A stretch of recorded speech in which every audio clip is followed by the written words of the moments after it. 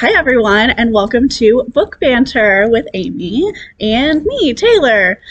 We're in person again. Yes. For this bout of Book Banter, we read Pieces of Me by Kate McLaughlin, which you can find in the library as a physical book. We also have it as an e-audio and ebook on Libby. Yeah. Let's talk about what this book is about. So this book follows Dylan, who is our main character, and it starts off with her waking up and not knowing where she's been. Wakes up somewhere she doesn't know and realizes that she has lost the last 3 days. Mm-hmm. And this is really a book about her journey, kind of discovering what is going on with her. She thinks it could be physical reasons, maybe mental reasons, and it is her journey to finding out that she gets a diagnosis of dissociative identity disorder. Right. And her basically journey going through the trauma and kind of coming out on the other side. For sure. So a little bit different than what we're used to reading as far as no kidnapping, spoiler alert. Technically, she was a missing person for like a little bit at the beginning, I guess. And so Taylor and I both read this book. We had to do our thumbs up and our thumbs down. Taylor, are you ready? I'm ready. Are you ready? I'm ready. Okay. 3, 2, 1. Okay. I'm doing double thumbs, but like 1.5. It's fine. Okay. I really liked this book. Yeah? It was a wild ride from start to finish. It really is. I think the first thing I feel like I have to mention is the author's note in the beginning, because it does discuss things that could be triggering. Yes. And some of the more kind of older themes, adult themes that is in this YA book. Yeah, for sure. Definitely check that out before reading it, just in case some of this could be affecting you while you read it. For sure. And I definitely, since you brought it up, I feel like for me, like there's that fine line between YA and like new adult. I definitely feel like she's in college in this book and she's not, in high school. I definitely wouldn't call it a teen book, but like YA in the true sense, I would definitely say it fits. But I think it borders the line between YA and new adult. Yeah, I believe she's 19 Yes. and she is in college, and there is just a lot of things that happen in this book that could be very difficult. Yeah. Yes. It's a heavy book. It was entertaining as well, but it was also really heavy. Absolutely. Oh man. What did you think of the pacing of this book? Did you have to keep reading it? I did find myself, I kept picking up anytime I had like a minute, but there were some parts where I like had to put it down and I had to be like, okay, that's enough for now. Like I need to take a break. Absolutely. I was kind of the same way. I listened to this. Oh, okay. And I felt like the moments in which Dylan was really stressed out also caused me to stress out. So I think that's just a good reader for the audiobook, but also that Kate McLaughlin is a really good writer, because I was kind of feeling what Dylan was feeling to some extent. Absolutely. And yeah, there were moments in which I was like, I need to not have it be so heavy. Yeah, for sure. I think that the author did a great job of like putting you in that mind space, getting you to feel what Dylan was feeling. And even like her alters at some points, like you really...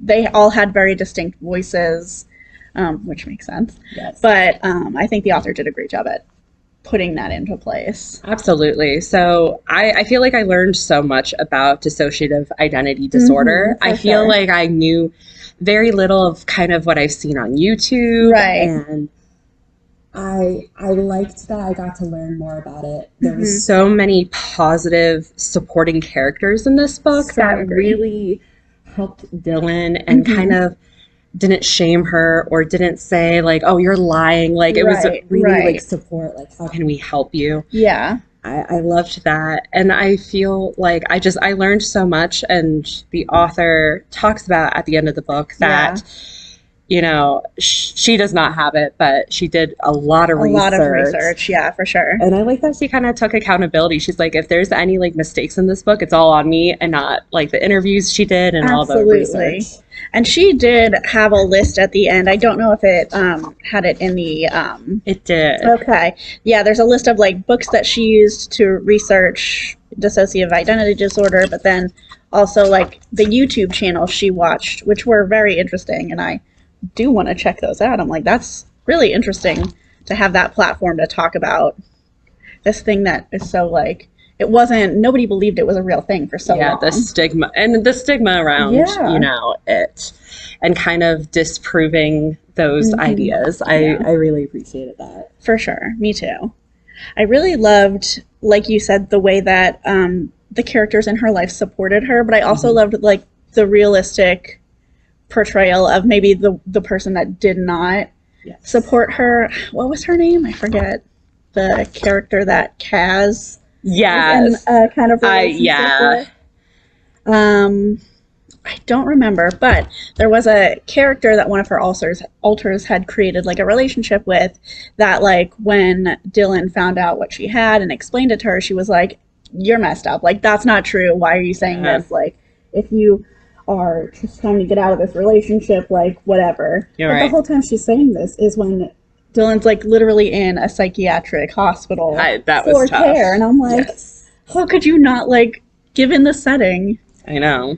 But yeah, it was tough. I did like her mother was a great character, as well as her twin brother Mark, and then her best friend Lily. Yes, I think we're all just really interesting characters. I feel like Mark's struggle was very real of having to understand that this is happening and not being right away like gun-ho, like hey, I understand this. Like, he was going through his own journey, which I think was important. Yeah, and like in the beginning we learned that Dylan has had some issues with like alcoholism in her past, and a lot of that Mark attributes to like wanting to be the center of attention and like, why do you always have to do this, and anytime I have something going on you always have something you have to derail it with. But I thought the dynamic with the whole family was very interesting, especially since her mother is like a semi-famous actress in the book, and her father is a director, a producer, and it was a very interesting look into this side of like life. It also made me, I was really into like psychiatric hospital books when I was a teenager. And so like this very much reminded me of a book that I read many times when I was younger called Kissing Doorknobs, which is about obsessive compulsive disorder. And of course to find out like, I don't know what's happening to me, but I know something's happening to me and I need to figure out what it is. So it's told very similarly to that style, which I appreciated. Yeah, this book is definitely a contemporary, but there is a lot more going on. I think at the beginning it's kind of a mystery, kind of suspenseful in the fact that it's very much contained within Dylan herself. For sure. But I think a lot of readers could be interested in this book just for learning more about DID. And I definitely, I mean, like we said, the author is not affected by this disorder, but I think she did a great job at like exploring it within this book. Correct. Yeah. So I enjoyed it for sure. Yeah. Okay, so both Taylor and I read Pieces of Me by Kate McLaughlin.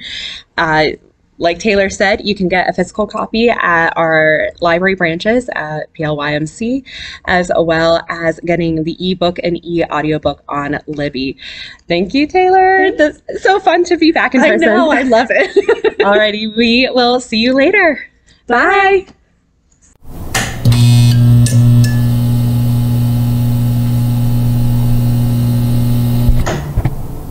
The boy is over. Don't want to give away too many spoilers. And Perry realizes that she could tease Pauline about it. But she's like, you know what? There's more important things happening right now. And I was like, good for you. I had like a very mom moment. I was like, I'm proud of you. Yes. Who else? God, there's so many characters I kind of want to talk about, but I feel like if we talk about them, we'll give too much away. I know. Well, I guess, were you surprised at the end? Which part? Like multiple parts. I guess multiple parts. I was a little bit. I guess how like everything tied together. Yeah.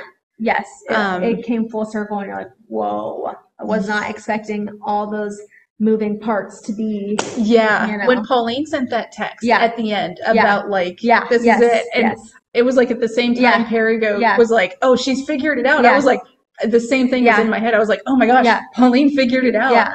And then the thing happened, and it was like, oh, I didn't think it was that deep, but it all makes sense. Yeah, definitely.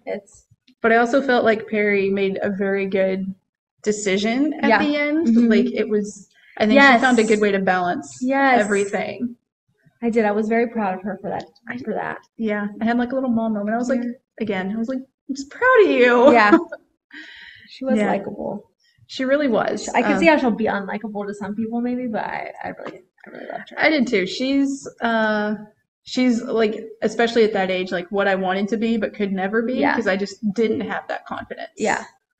But yeah, and I loved how protective she was, and I felt all the side characters were really well. They were fleshed out. Like I loved Eric. I loved Shanzi. Love Shanzi. Yeah. Oh gosh. I also love Cooper. Like I almost wish that he would have had like a little bit more page time because I really enjoyed him. I do too, and I loved that he was just a big nerd and had all the Star Wars references, but was also like very deliberate. Yes, and everything was very thought out. There was a reason for everything, and I thought that was interesting too. How everything, you have this one character who's like, do what it takes no matter the cost, and you have Cooper who's like, no, there's a process, and yes, it's slow, but it will come to fruition. And it's like Perry's kind of like caught in the middle of that. Yeah. And I could very much see that happening in real life. Yeah, 100%. All right, so that was Warrior Girl Unearthed by Angeline Woolley. Obviously, Alex and I really liked it, and we could talk about this forever, but we'll wrap it up. We do have copies of Warrior Girl Unearthed available in our system that you can check out. We also have the ebook and e-audiobook on Libby. And for Firekeeper's Daughter, it really doesn't matter, by the way, which one you read first. I think you'll be good either way. And Angeline Woolley, when I saw her, said she actually wrote them that way. So you're good.